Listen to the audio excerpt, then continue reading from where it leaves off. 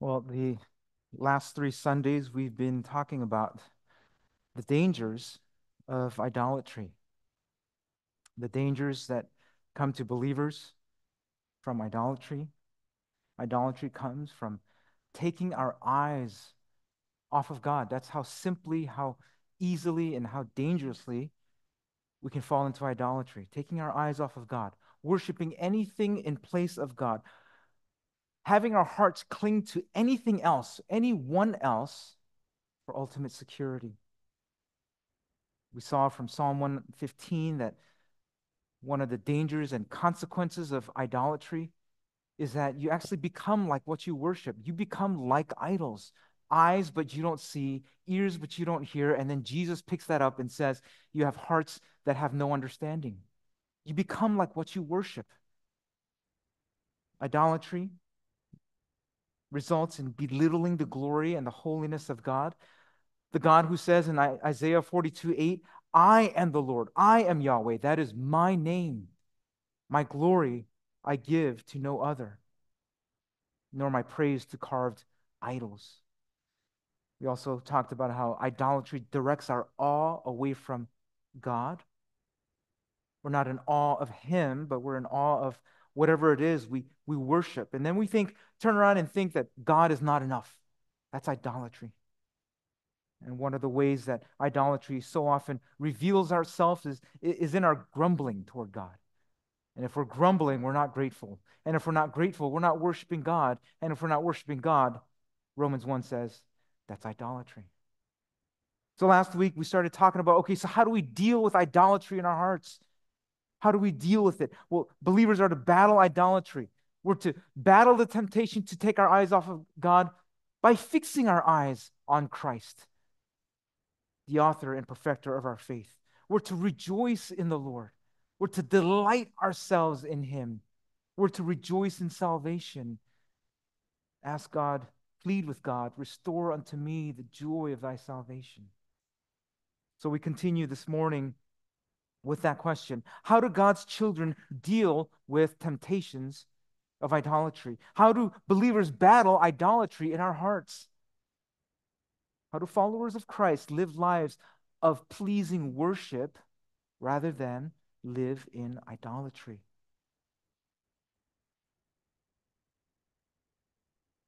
The simple answer is that believers are to battle idolatry through communion. Now, the heading, if we have a heading today, it says prayer.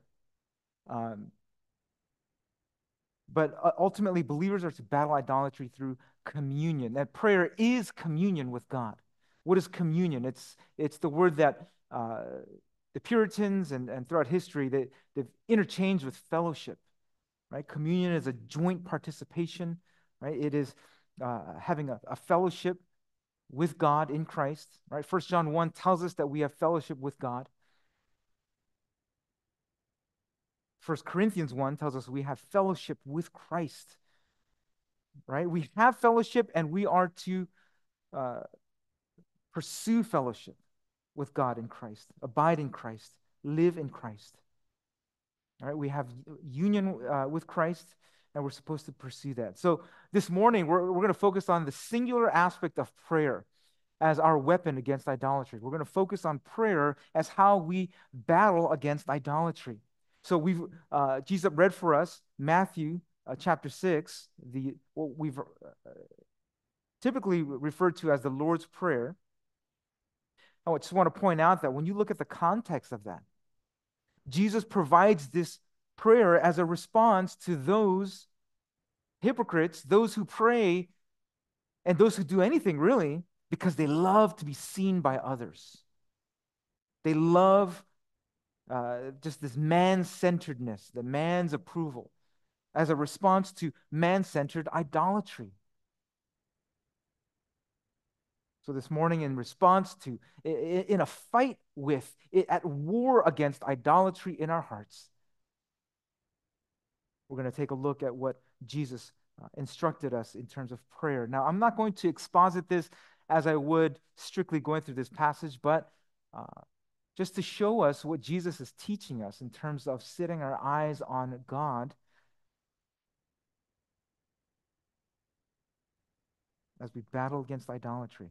First of all, I want us to see that number one, prayer is worship. Number one, prayer is worship. And if you're not worshiping gods, guys, you are worshiping idols. Prayer is worship. Look at Matthew 6, verse 9 again. It says, "Pray then like this: Our Father in heaven, hallowed be your name." Guys, prayer is worship. We pray, we worship. Worship is a right response to God. It states the truth about God. First and foremost, about his identity, his holiness, his glory, which is wrapped up in his name. That's why, again, Isaiah 42:8 is so important. I am the Lord, that is my name. My glory I give to no other, nor my praise to carved idols. Based on the first of the 10 Commandments. You shall have no other gods before me. You shall you shall not make for yourself a carved image. You shall not bow down to them nor serve them. Guys, our prayer doesn't necessarily have to follow a formula, right? Not all of your prayers doesn't have to be this prayer word for word. But what Jesus teaches us through this prayer, what undergirds our understanding, what is at the foundation of prayer and of our worship, is that God is your heavenly Father and his name is holy. Hallowed be your name. As that is essentially saying, may your name be treated as holy. Guys, and if you're praying that, God, may your name be treated as holy. You're saying, may it be that I would treat your name as holy. May it be that I would treat you as holy. Guys, and you can't do that. Notice, you can't say, God, may it be that I would treat you as holy as you are, and then turn around and have eyes fixed on idols. Can't do that. You can't pray that prayer at the same time harboring anger in your heart. You can't do that while lusting in your heart. You can't treat God's name as holy and at the same time grumble toward God. You can't. That's why prayer is your weapon against idolatry. You battle idolatry. You fight against sin through communion, through worship, through this deep fellowship, through prayer, through your heart submitting to God as holy. Hallowed be your name. It is the same word that we use for holy, hagiadzo, right? Uh, to set apart, consecrated, treated as sacred, to be treated knowing there's no one like him. No one like him. Certainly no idol is like you. All right, so today's outline, by the way, is C and down, right? Letter C and below. Everything else is review from last week. Okay, all right. What we're saying when we pray that, we're saying as Isaiah 42 would say, we would say, Lord, you are God. You are the Lord. That is your name. Your glory you give to no other. Your praise to carved idols. Guys, the first sermon was essentially based on Psalm 115, right? That you become like what you worship. You become like the idols you make and trust. The beginning of that psalm says, as Chris Tomlin famously sang, not to us, O Lord, not to us, but to your name give glory. Guys, he is to be treated as such. That is to be our prayer. Not to me, O Lord, not to me, but to your name be glory. Number one, prayer is worship. And if you're worshiping God, treating God as holy, treating his name as holy, you're not worshiping idols, because worshiping God is incompatible with idols. Number one, prayer is worship. Number two, Matthew 6:10, prayer is submission. Number two, prayer is submission. And if you're submitting to God, you're not submitting to idols. Matthew 6, verse 10. Your kingdom come. Your will be done on earth as it is in heaven. I'm going to reference again Psalm 115. It's a very important chapter. It tells us now in verse 3, Psalm 115, verse 3, our God is in the heavens. He does all that he pleases. Our God is in the heavens. He does all that he pleases. Last week we talked about joy. Now, you want joy in this life? It only comes one way. Only one. True, everlasting joy only comes in submission to the fact that our God is in the heavens. He reigns, he rules, and he does all that he pleases. If you want joy in this life, that's the only way. As we sing in the hymn, Blessed Assurance, perfect submission, perfect delight. If you don't have perfect delight in this lifetime, okay, you need to visit that first phrase, perfect submission to God. Guys, when it comes to idolatry, when you are tempted to cling to something other than God for security, for comfort, when you're tempted to follow after your earthly desires, to live by your pre-Christ sinful ways, to seek and to find joy in your old self, to follow, as do you recall Numbers 15, to follow your own heart and your own eyes. God says, which you are inclined to whore after. In Numbers 15:39, God says that when you follow your own heart, your own eyes, you're inclined to be unfaithful to him, to have an affair with the things of the world. Guys, when you're tempted to doubt God's goodness, because idolatry says in your heart, hey, you got to go find security elsewhere. Because God's clearly not going to provide that. When you doubt God's goodness, or you're tempted to, because idolatry says in your heart, hey, you're going to have to go find comfort somewhere in this world. Because, clearly circumstances aren't going well. You need to take matters into your own hands. That's idolatry. You must battle idolatry. You must worship God. You must have communion with him. You must pray in submission. Your kingdom come, your will be done on earth as it is in heaven. You guys want to talk about course correction for your hearts? Your will be done. You want to talk about conformity to Christ? Your kingdom come, your will be done. Guys, are you wanting to grow in humility? Your kingdom come, your will be done. Are you struggling with and wanting to grow in patience? Your kingdom come, your will be done. Are you struggling with and wanting to grow in contentment? Your kingdom come, your will be done. You are to submit to the Lord. Why? Many reasons. I'll just limit myself to two right now. Two reasons why you're to submit to the Lord. Number one is because anything short of submission to God is saying, my kingdom come, my will be done. That's called idolatry. Anything short of utter submission to God is saying, my kingdom come, my will be done. And that is idolatry. This is why we need to submit to the Lord. Number two, because his wisdom is infinite and ours is infinitesimal. Why are you to submit to the Lord? Because his wisdom is infinite. Ours, I don't even know if you can call it microscopic. Okay, a bunch of you guys probably took calculus. Okay, our wisdom approaches zero, okay, compared to the Lord. You are to submit to the Lord. Why? Well, look at what the Bible says. His word is perfect, Psalm 19. It revives the soul. Our hearts are wayward, our souls distracted. His precepts are right, rejoicing the heart, whereas our hearts are too much like the world, tainted, devoid of true joy. His commandment is pure, enlightening the eyes, whereas we turn the corner and we expose our eyes to the filth of this world. You are to submit to the Lord.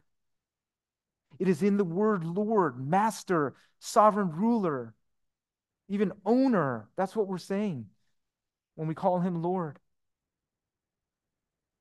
Your kingdom come, your will be done on earth as it is in heaven. Guys, whose kingdom are we talking about right now?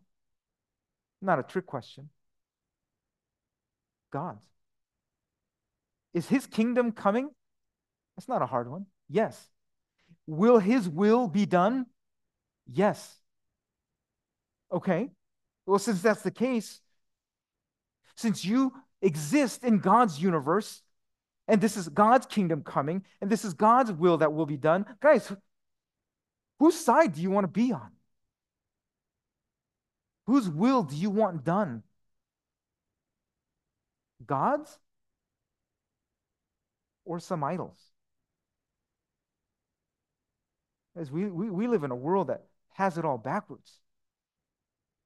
When John MacArthur preached on the Lord's Prayer, he talks about this, how everything's backwards. He says, how we get it backwards is it's not about what you want, God, it's about what I want. I don't exist to serve you. No, no, no. You exist to serve me. It's backwards. That's why we struggle so much, because we get this backwards. He went on to say that that is a form of blatant idolatry. That's the kind of blasphemy that violates the first commandment to have no other gods. MacArthur even pointed out that in paganism, guys, in pagan religions, even they don't go around thinking that these gods that they serve exist to serve them. Even they, pagans, recognize that they're at the mercy of these gods. And yet, for some reason, when Christians get Christianity wrong, we might concede that, okay, yeah, it's God's kingdom, but my will be done. I might admit to and acknowledge it's God's kingdom come, yet I want my will to be done. Lord, have mercy on our souls. Forgive us for all of our idolatry based on your mercy through Jesus. We are to submit to the Lord. Guys, prayer is submission to God. And if you're submitting to God, you're not submitting to idols. Submission to God is incompatible with idols. So number one, prayer is worship. Number two, prayer is submission. And number three, prayer is trusting God. Prayer is trusting God. And if you're trusting God, you're not trusting in idols. Matthew 6, verse 11, give us this day our daily bread. We are to trust God. We are to trust that God is enough. Not just that his grace is enough to save you, but that his grace is enough to sustain you. Guys, we actually get grace wrong if we think and we limit grace to simply the beginning of salvation. Right? That grace is only God's pardon. No, it's his power. It's his provision. Give us this day our daily bread. He provides you what you need. Daily bread reminds us of the manna that God provided his people. I'm going to pause and do an Old Testament bit here. This is why we need to read the Old Testament. And this is why our children's ministry curriculum is based on that. Teach them the Old Testament, so by the time they grow up and listen to the New Testament, and we talk about daily bread and talk about manna, they know. And we know. What was manna for the people of Israel? It was daily bread. It would be enough just for that day. And if they tried to collect more, what happened to it? Spoiled, went bad. And worse than having manna spoil and go bad, you know what that was? People trying to gather up more than God provided. It actually revealed their lack of faith. It actually revealed their lack of trust in God. I'm going to say right now, living today in 2024 with our salaries, our savings, our meals all planned out, I'm going to say this, that actually hinders our understanding of Matthew 6:11. It actually threatens and gets in the way of our application of this prayer. Psalm 68:19 says, blessed be the Lord who daily bears us up. He daily bears us up. But the problem is we read Matthew 6:11 today, and we need to read that with a warning. And here's the warning. Brothers and sisters, beware of your ability to do, to do your work, to do well in the field that God has placed you in. We're to be grateful for it. We're to work as unto the Lord. But beware of mistaking that God-given form of sustenance with, oh, Matthew 6:11, I don't need to pray this prayer. I don't need to ask God to give us this day our daily bread. I don't need to ask God to provide for me this day that which I need. You know why? Because I got a steady income. I got pretty good savings too. Beware the idolatry of self. Beware the idolatry of self-sufficiency, self-worship. We cannot make the mistake of thinking we do not need to trust and depend on God daily through prayer. Also, let me add, kind of on the other end of the spectrum, when it comes to this prayer. Just to paraphrase someone, guys, as a reminder, this prayer, give us this day our daily bread, is a prayer for our daily physical needs, not our sinful greed. Okay? This is not a prayer for give me what my sinful heart desires. No, it's a prayer for our daily physical needs, not our sinful greed. Brothers and sisters, we battle idolatry in our hearts through wholehearted devotion. Right? We fight against lurking idols through worship and communion. We resist the temptation of idolatry through our trust in God, that God is enough, that God is the one who provides.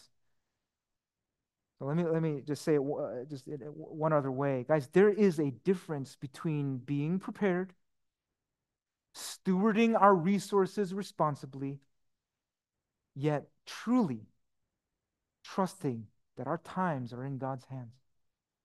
There's a difference between that and idolatrous, sinful anxiety. Thinking God is not enough. Thinking that God is not the one who provides me what I need daily. Sinfully mistrusting God and not trusting in his daily provisions. Guys, that's not submission.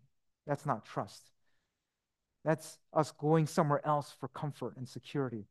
That's idolatry. But on the other hand, worship. Worship is a submissive posture of trust before God. Worship is a submissive posture of trust before God. And guess what, guys? God knows the difference.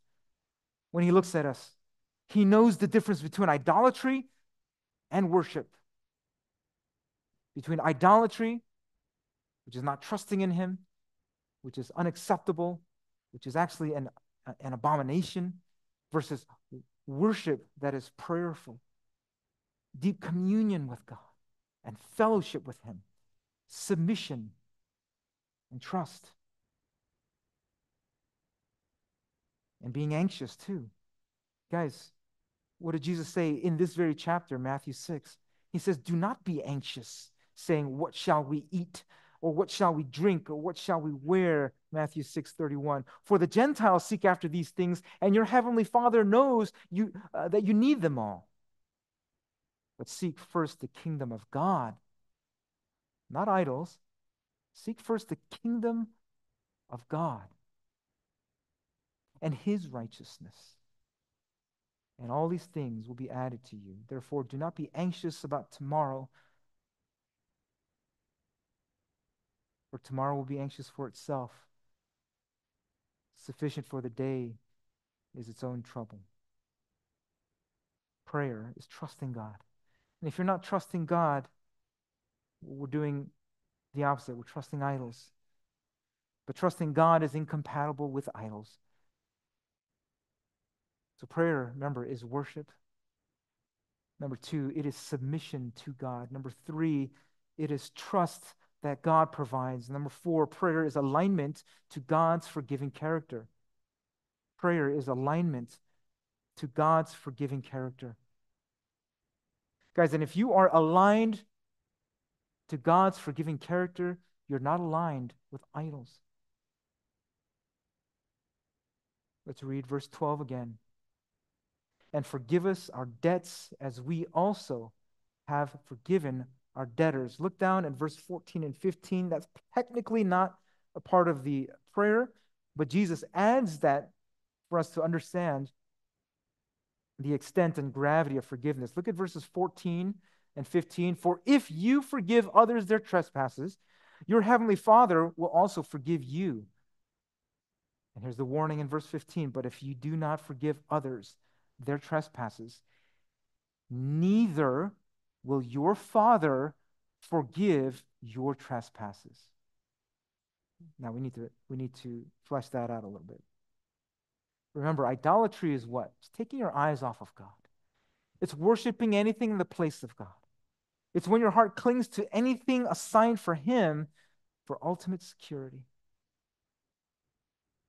But what I'm going to say is that idolatry can actually show itself, not can, it does show itself in an unforgiving heart. Idolatry reveals itself in an unforgiving heart. Guys, the Greek word for forgive is this word aphiemi.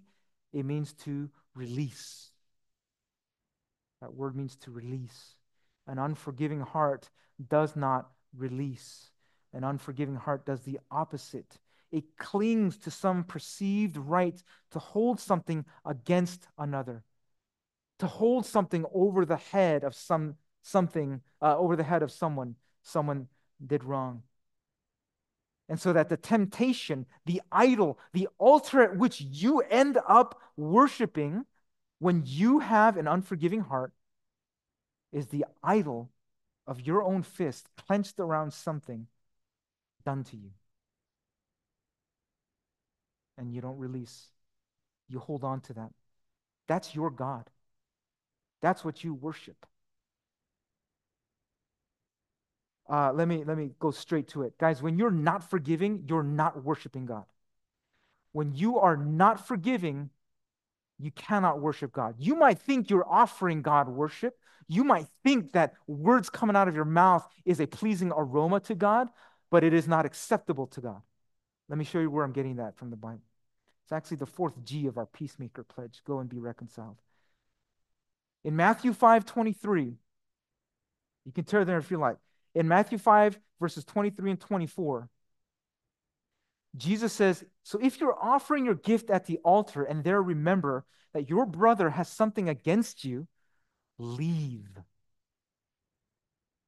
Leave the altar. Leave the gift there before the altar and go. First, be reconciled to your brother, and then come and offer your gift. Loved ones, if you want to worship rightly and not live idolatrously, you must seek forgiveness. Jesus said, leave your gift and go. He's not being figurative. Leave the altar of worship. Get up and leave service. Get up and leave. Our Lord's not kidding around. Get up and go. First, be reconciled. Don't try to come and lift up praise that God doesn't accept. No, go. Get out of here and go be reconciled. Then come back to the altar and offer your gift of worship to God. And then He will accept it. If you want to worship rightly and not live idolatrously, you must be aligned to God's forgiving character. You must seek forgiveness. You must extend forgiveness. Matthew 6:12, and forgive us our debts as we have also forgiven our debtors. It goes both ways. Colossians 3:13, forgive each other. As the Lord has forgiven you, so also you must forgive. I want to make this as clear as possible. Sitting here in a worship service doesn't necessarily mean you're worshiping. That's why we have time and intentionally made time in our worship service for prayer of confession.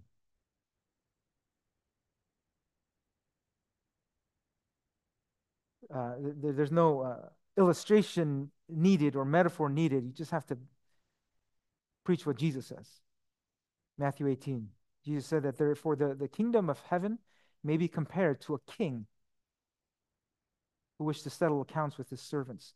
When he began to settle, one of them was brought to him who owed him 10,000 talents. 10,000. You don't need to know the conversion rate, it's just unpayable.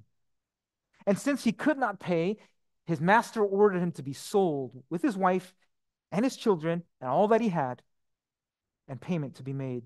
So the servant fell on his knees, imploring him, "Have patience with me, and I will pay everything." And out of pity for him, the master said of that servant, "Released him and forgave him the debt."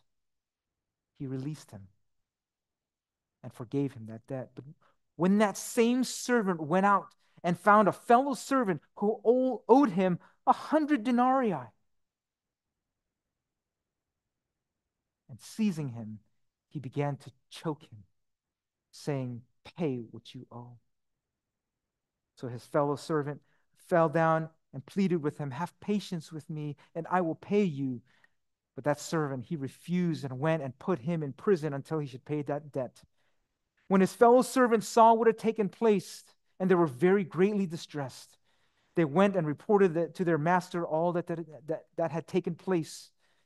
Then his master summoned him and said to him, "You wicked servant, you wicked servant, I forgave you all that debt because you pleaded with me. I forgave you a debt that was unpayable, insurmountable, because you pleaded with me. And should not you have had mercy on your fellow servant, as I had mercy on you?" And in his anger, his master delivered him to the jailers until he should pay all his debt. That was indefinite. Guys, that was not a payable debt. So also, Jesus says, "My heavenly Father will do to every one of you if you do not forgive your brother from your heart."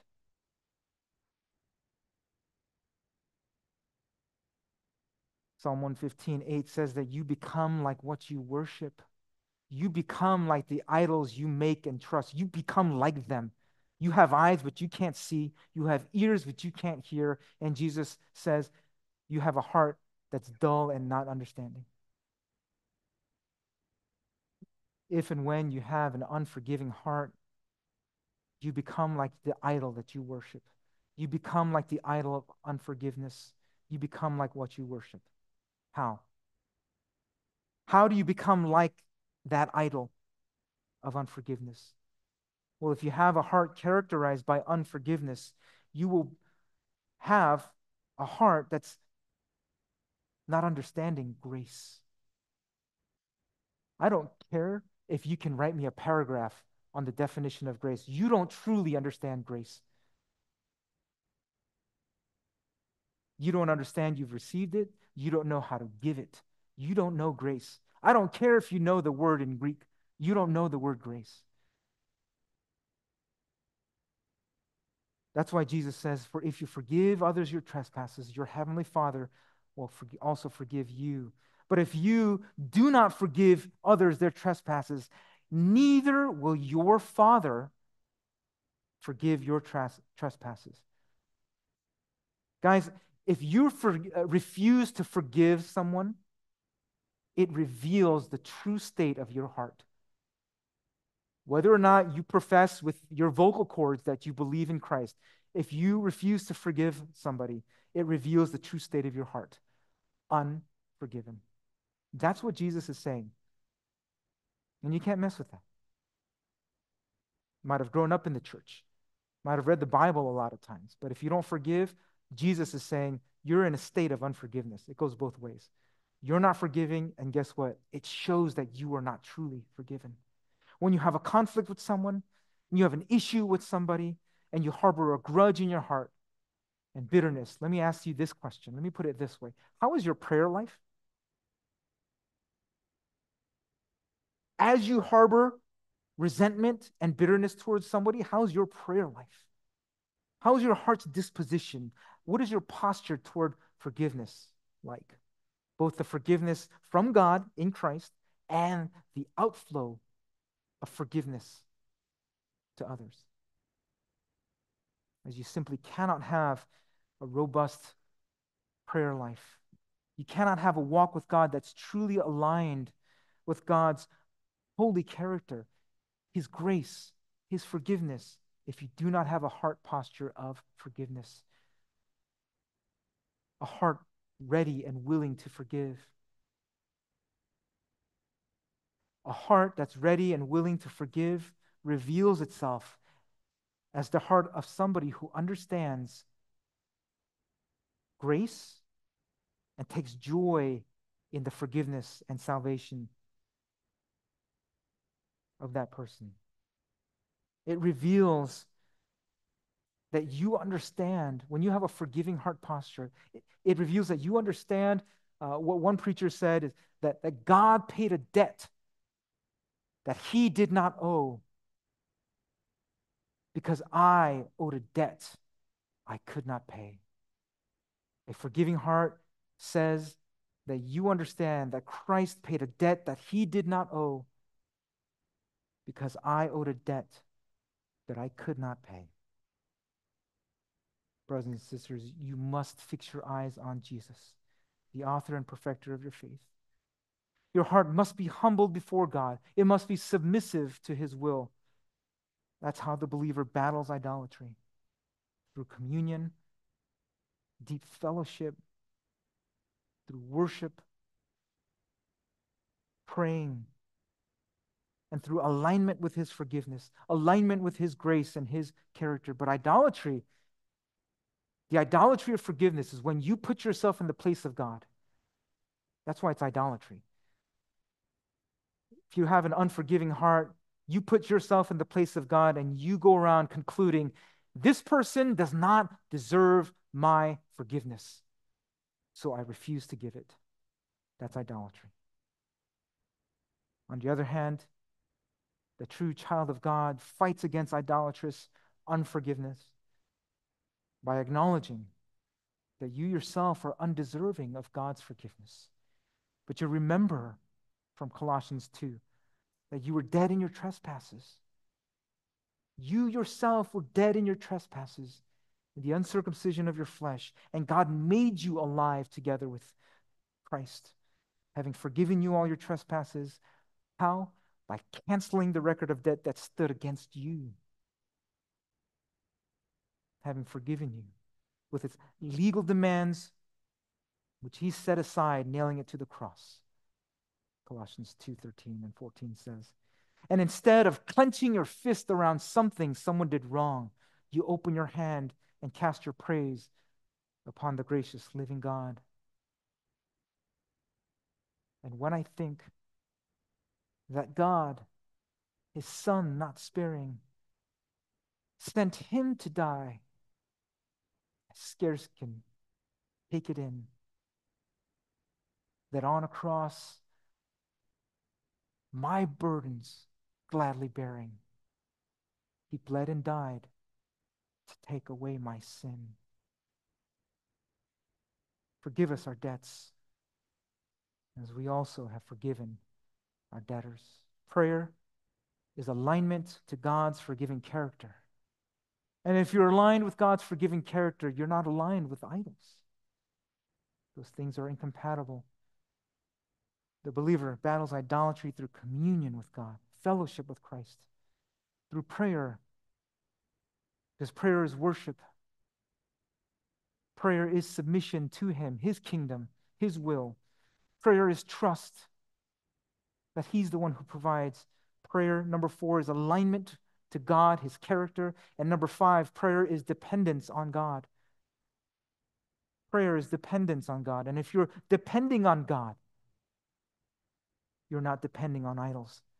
Verse 13, and lead us not into temptation, but deliver us from evil. So the word dependence is synonymous with trust, but I just using this word, I'm going to distinguish it in describing Matthew 6:13 and its petition for prayer. It could have been simply prayer is a petition for prayer even. Prayer means we seek protection from God. It means we depend exclusively on God. Guys, that word exclusively needs to be in our vocabulary, not that you have to say it, but in your hearts. Especially if you're tempted to say, oh, God, yeah, I worship you and this thing over here. No, no, no. Exclusively. I trust in you, God, like Thursday through Sunday. The other days, I trust in myself. No, no, it's exclusive. Right? We are to seek protection from our Heavenly Father, not from your Arlo or your ring devices or your weapons or your big muscles. Not that you can't have those things, but that's not your ultimate protection. Your ultimate protection comes from God. Lead us not into temptation. Keep us from evil. Protect us. We depend on God alone to protect us. You battle idolatry through communion with God. You fight idols in your heart through fellowship with Him, worshiping Him. And you seek protection from God. The alternative to that, the consequence of that, the danger of that is you fall into the idolatry of fear.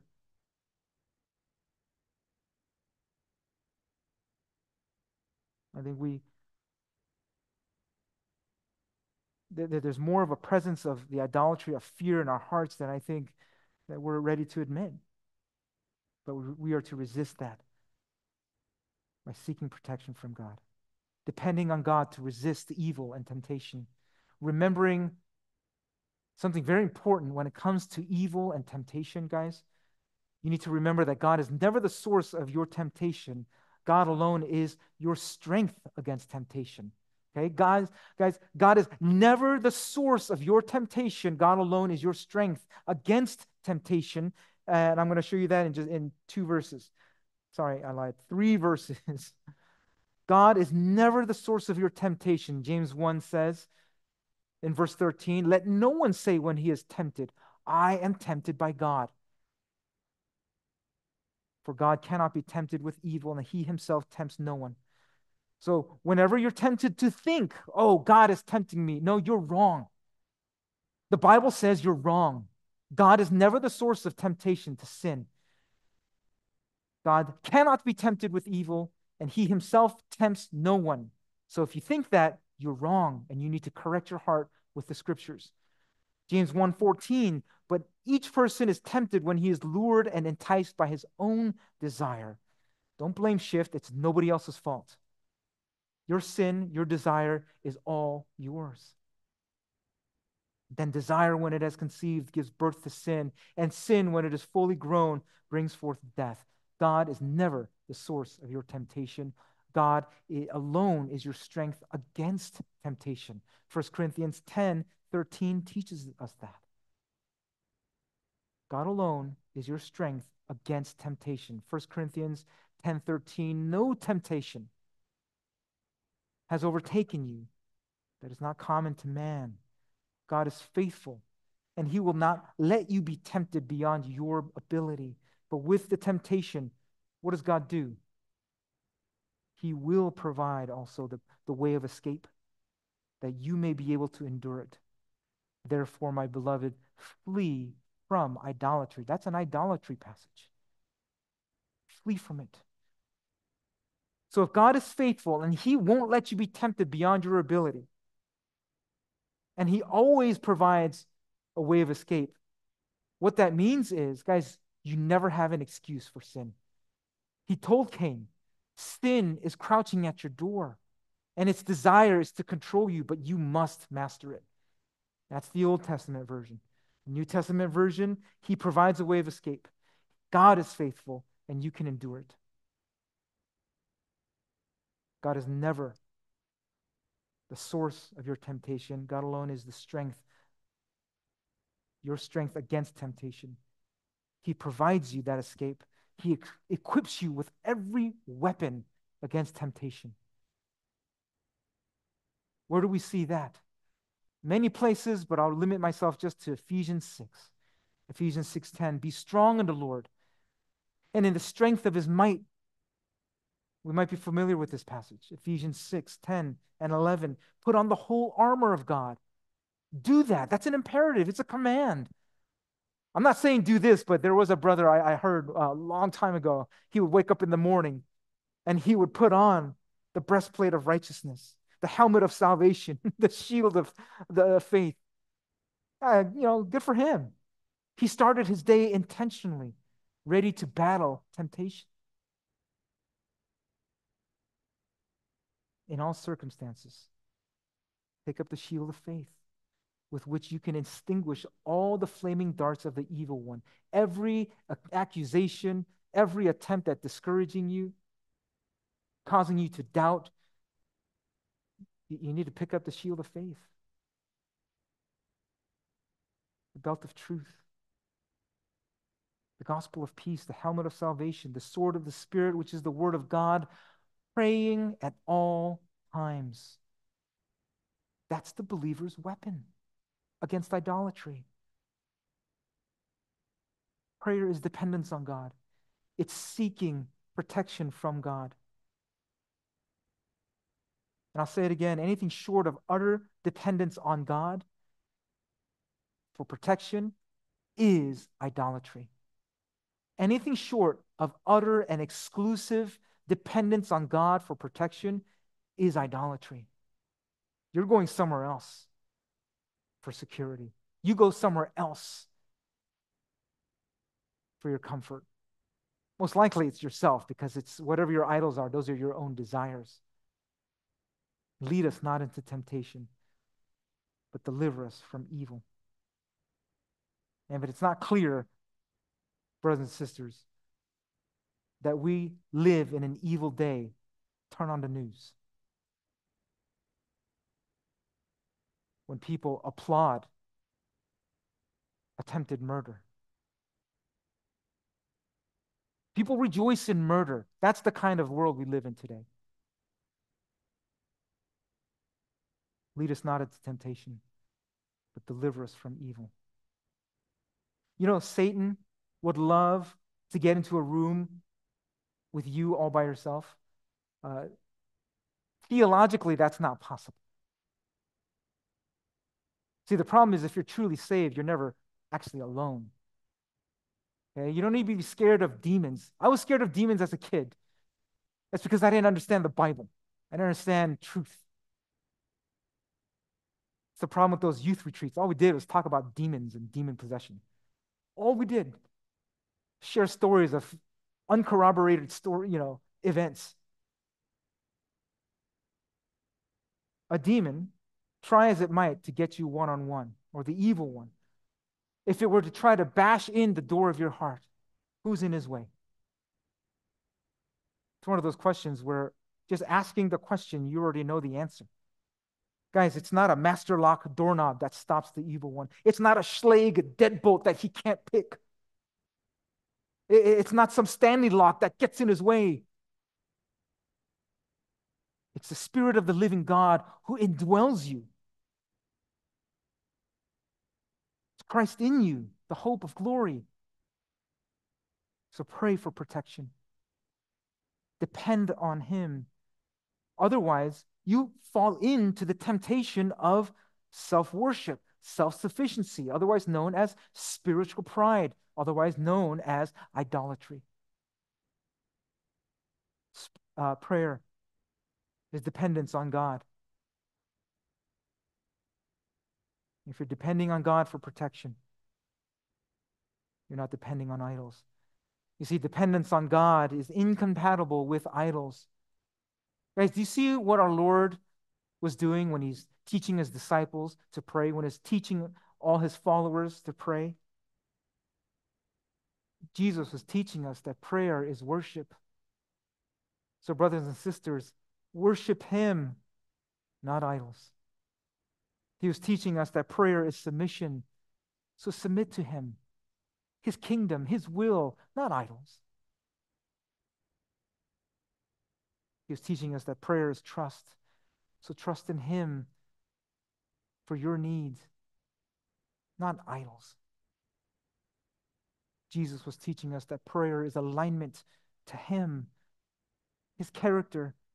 So be conformed to Christ. Don't be more and more like what you worship in terms of idols.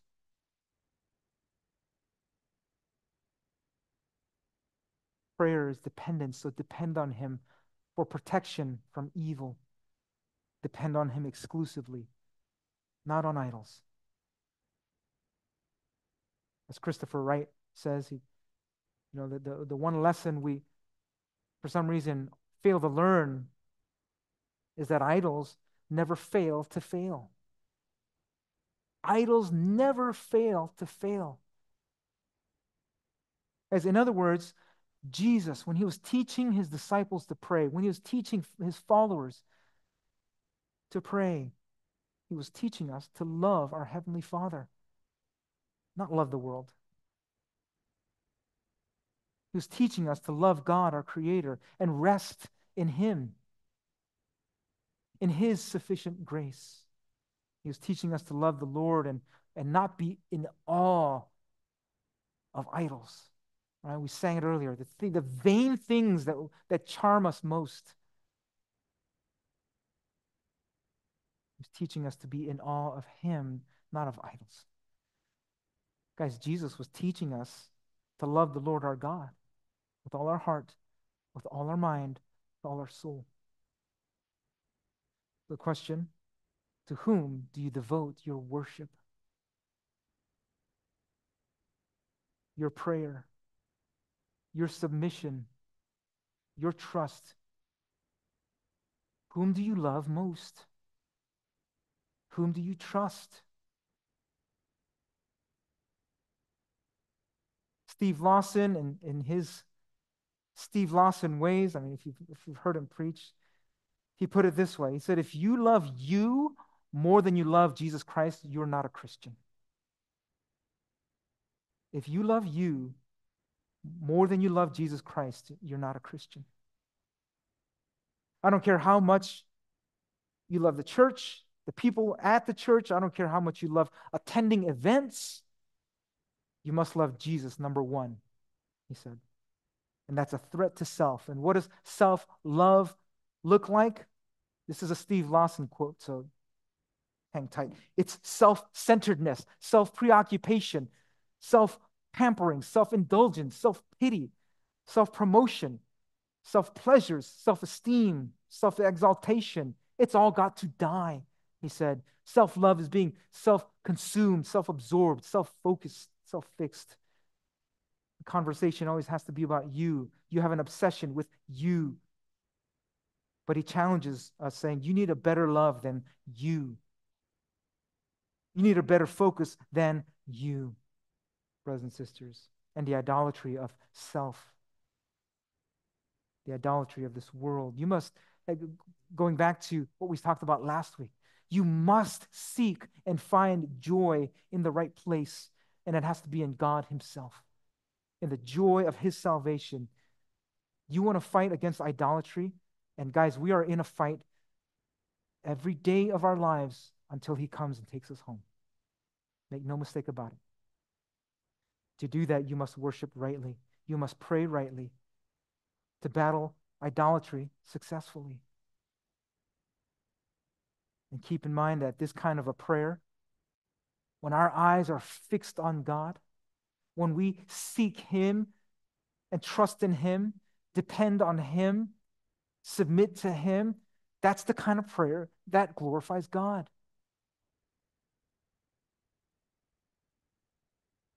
Again, John Piper, as we talked about last week, God is most glorified in that. He's most glorified in you when you are most satisfied in him.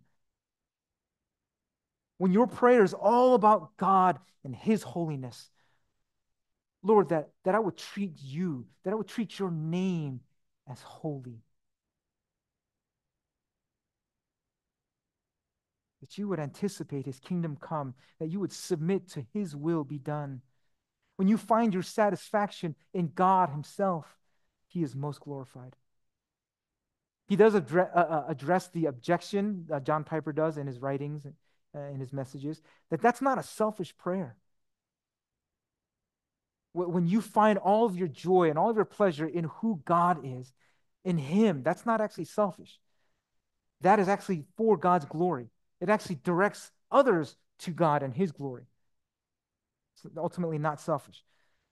And he points out, you know what a selfish, idolatrous prayer looks like? All you have to do is look in the James chapter 4, verse 3. It's when you ask wrongly to spend it on your own desires, lusts, passions. That's selfish and idolatrous.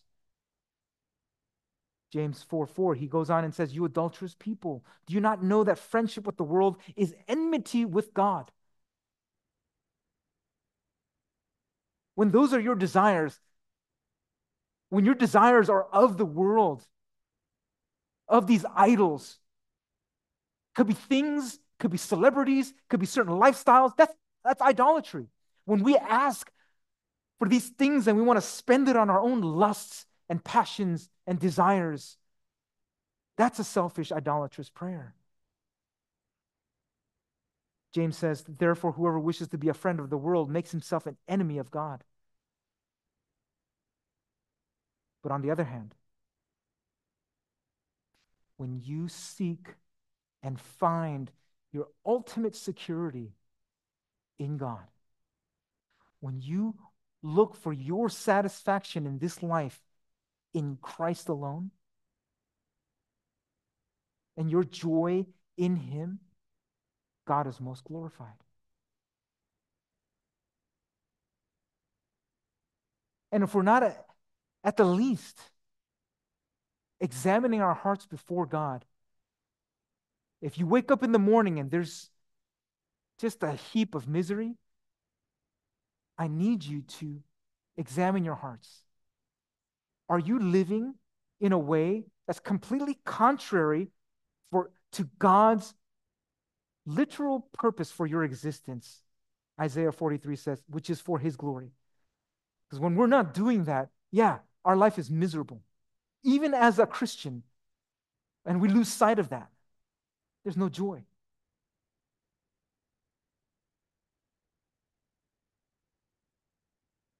God is most glorified.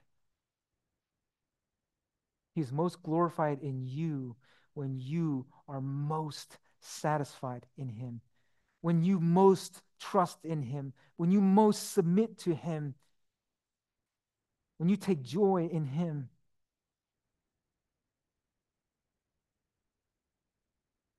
Guys, I had 4 weeks on a sermon, on a series on idolatry, and there's, I think, so much more to have been said, like even just our wholeheartedness and